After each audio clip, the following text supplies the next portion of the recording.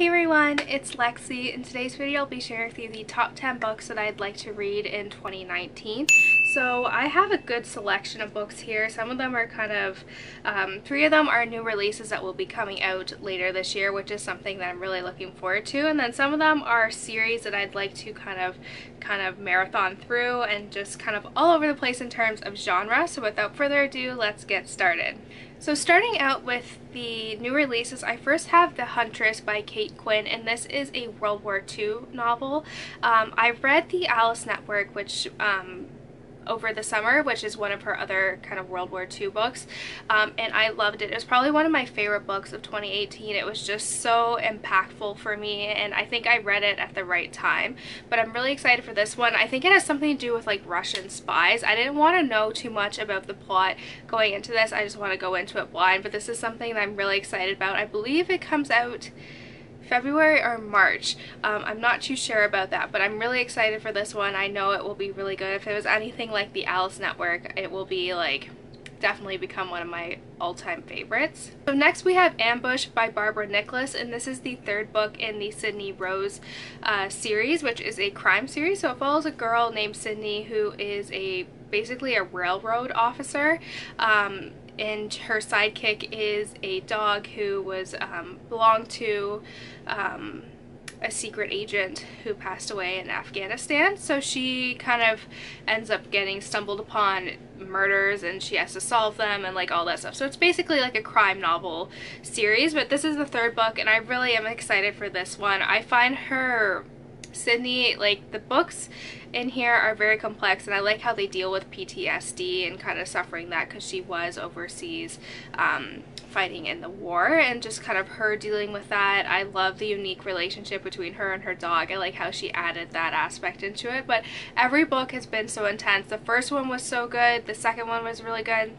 So I have, like, it ended on a really good note for the characters. I'm interested to see how, where that leads in the 3rd one, but I'm really excited. I don't want to know anything about the plot for this one. I find with crime novels and like historical fiction, I don't like knowing too much about it. I just go into it, but I cannot recommend this series enough. It's really unique, and it does deal with some topics that I think need to be discussed in terms of mental health, PTSD, getting Marines and are getting Marines and people who have fought in war the good like treatment to overcome that, and just having those resources. So I'm really excited for this one as well.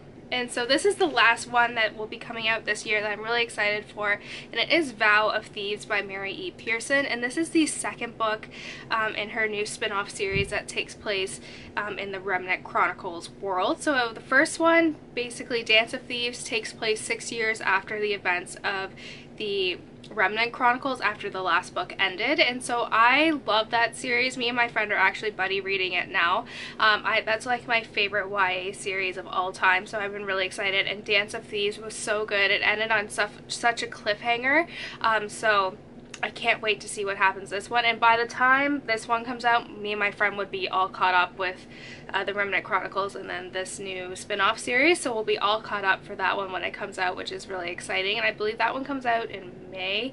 I'll have them written down here when they come out. This is just, you know, I'm just guessing at this point, but I cannot recommend this series enough. The first book, The Kiss of Deception in the Remnant Chronicles, is very different from how the series progresses, but it's just really, really good, so I highly recommend you check this series out. You have to start with the Remnant Chronicles before you do the spin-off series, but it's well worth reading all those books to get to here. So next, this is one that I got for my cousin for Christmas that I'm really excited about, and it is Year One by Nora Roberts, which is the Chronicles of One, Book 1.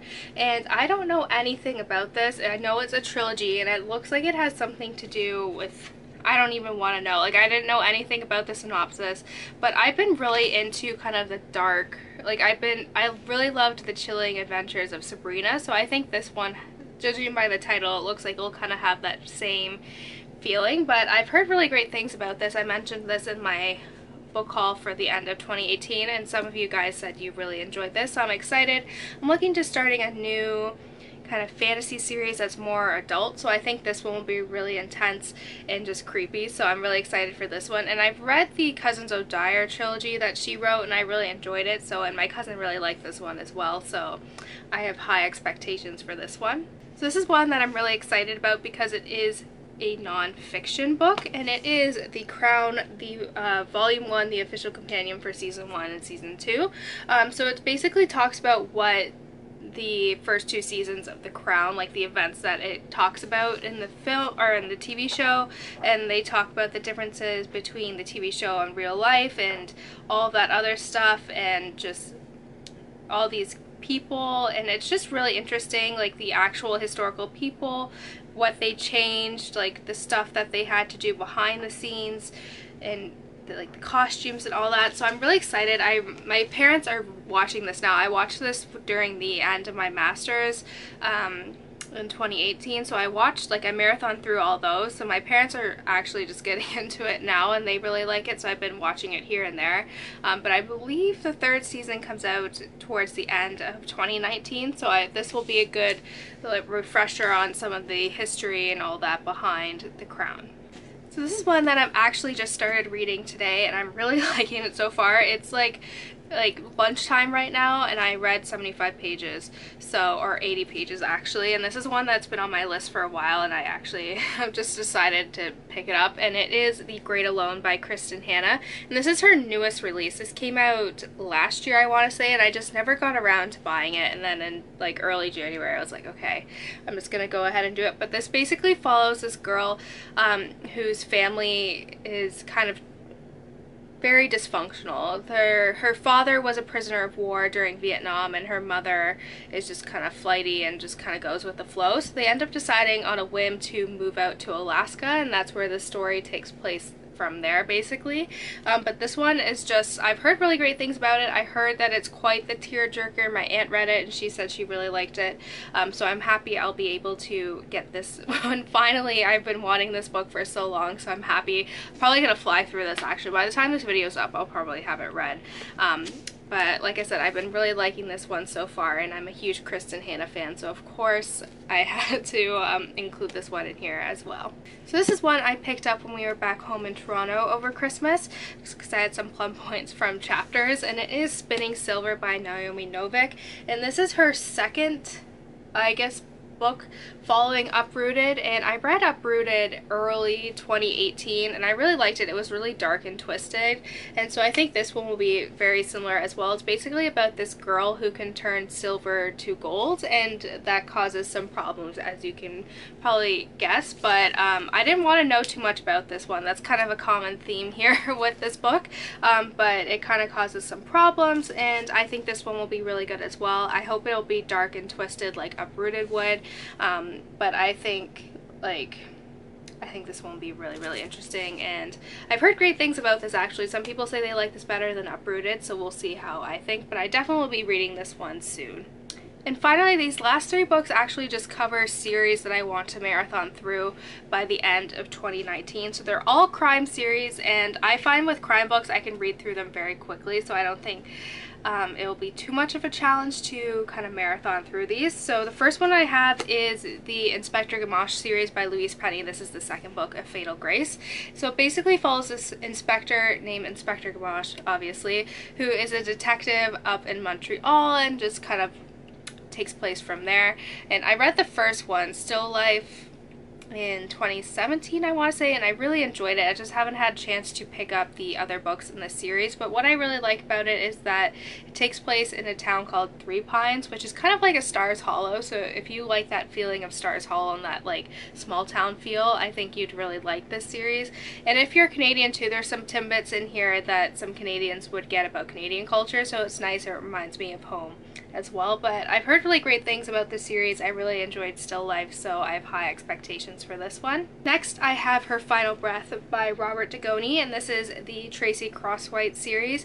And I read her My Sister's Grave, which was the first one in the summer, and I really enjoyed it. So this is another one. I think there's only 6 books out, so I don't have that. It won't take me too long to be caught up with the series, but it follows a detective named Tracy who's out in Seattle, and basically her background is that her sister was abducted and they never found her body until like 20 years later. So because of that, she ended up becoming a homicide detective, and that kind of takes place from there. So I really enjoyed this series. Like I said, I'm a sucker for like any of the crime novels, so obviously this one I will be marathoning through this year. And finally, this is another series that only has 6 or 7 books out, so it shouldn't be too hard to get them all done by the end of the year.